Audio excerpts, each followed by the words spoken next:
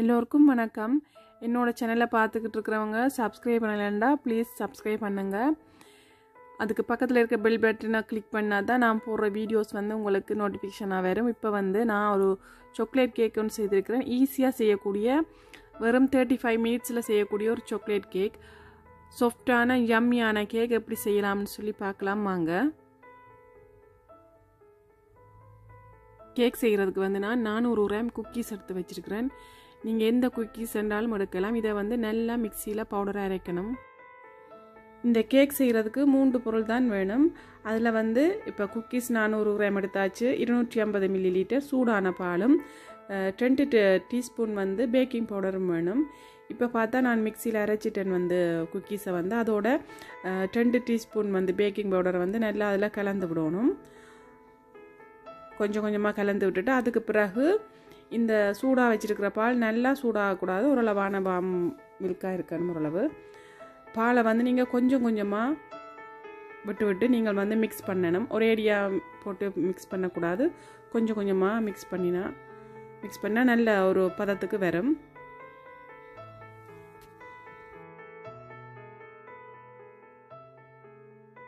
இப்போ நான் ஒரு 3 மினிட்ஸ் தான் மிக்ஸ் பண்ணியிருக்கிறேன். பாருங்க எவ்வளோ ஒரு பதத்துக்கு இந்த கேக் பதத்துக்கு வந்துருச்சு. ஈஸியாக செய்யக்கூடிய, வீட்டில் இப்போ எல்லாருமே இருக்கிறபடியாக ஈஸியாக செய்யக்கூடிய ஒரு யம்மியான சாக்லேட் கேக் தான் இது. நீங்களும் ட்ரை பண்ணி பாருங்கள். இப்போ பார்த்தீங்கன்னு சொன்னால் நான் ஒரு கேக் ட்ரேயில் பட்டர் பூசி வச்சுருக்கிறேன். அதோட மாவும் போட்டு நான் கேக் எரியாமல் இருக்கிறதுக்கு போட்டு வச்சுருக்கிறேன். இந்த ரேக்கில் இப்போ நான் மிக்ஸ் பண்ணி வச்சுருக்கிற கேக் மாவை எடுத்து ஊற்றிடலாம். ஊற்றும் போது ஒரு நல்லா மிக்ஸ் பண்ணி விடணும். என் அடியில் சிலது போய் இருந்துடும் அதனால் மிக்ஸ் பண்ணி விட்டுறணும். இது ஈஸியாக செய்யக்கூடிய ஒரு கேக் இது சின்ன பிள்ளைகளும் சாப்பிடலாம். ஏன்னு சொன்னால் அவ்வளோ ஒரு யம்மியாக இருந்துச்சு. நாங்கள் சாப்பிட்டது சதுவிதுவும் சாப்பிட்டாங்க. அவ்வளவு நல்லா இருந்துச்சு கேக். இப்போ ஓவனை ப்ரீஹீட் பண்ணிவிட்டு 180 டிகிரியில் 30 மினிட்ஸ் வச்சாலே போதும். நீங்கள் முடிஞ்சால் அடுப்புலையே இது செய்யலாம், ஈஸியாக செய்யலாம் அடுப்புலையும்.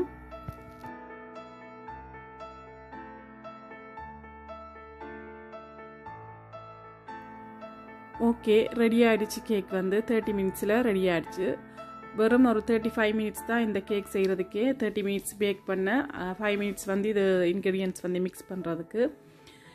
என்னோட சேனலை இது வரைக்கும் சப்ஸ்கிரைப் பண்ணலண்டா ப்ளீஸ் பார்த்துக்கிட்டு இருக்கிறவங்க சப்ஸ்கிரைப் பண்ணுங்கள். இப்போ பார்த்தீங்கன்னு சொன்னால் சாஃப்டான கேக் வந்துருச்சு பாருங்கள். ரொம்ப சாஃப்டாக இருக்குது, அவ்வளோ யம்மியாக இருந்து சாப்பிடும்போதே நல்லா இருந்துச்சு. ஏண்டா கொக்கோ பவுடர் எல்லாம் போட்டு செய்கிறதுக்கு இது எவ்வளவோ ஒரு ஈஸியான ஒரு கேக் உண்டு.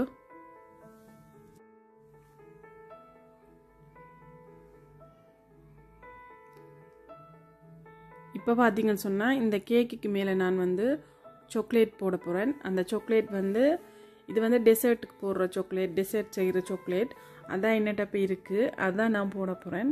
நீங்கள் உங்களுக்கு விருப்பப்பட்டால் நீங்கள் நுட்டெல்லா வேறு சாக்லேட்டு ஃப்ளேவர் எதுண்டாலும் நீங்கள் அதில் போட்டுக்கலாம். இப்போ பார்த்தீங்கன்னா இந்த கேக்குக்கு மேலே நான் போட்டுட்டு சுத்தவரை இது கவர் பண்ணுற மாதிரி பூசி விட போகிறேன் சாக்லேட். அப்போ தான் சாப்பிடும்போது கட் பண்ணி சாப்பிடும்போது நல்லா இருக்கும். ஏண்டா குக்கீஸ் கொஞ்சம் சுகர் கம்மியாக இருக்கும், அப்போ இது போட்டு சாப்பிடும்போது நல்லா இருக்கும்.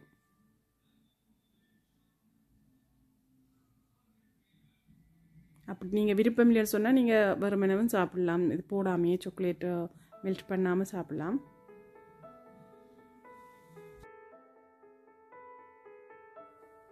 ஓகே, அவ்வளவு யம்மியாக இருந்தது இந்த கேக்.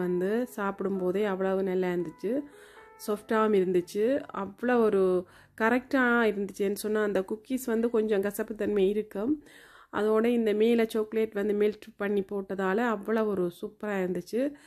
கண்டிப்பாக நீங்களும் வீட்டில் இதை ட்ரை பண்ணி பாருங்கள். இப்போ எல்லாருமே வீட்டில் இருக்கிறபடியாக ட்ரை பண்ணி பாருங்கள். அடுத்த வீடியோவில் சந்திக்கும் வரைக்கும் பாய் ஃப்ரெண்ட்ஸ்.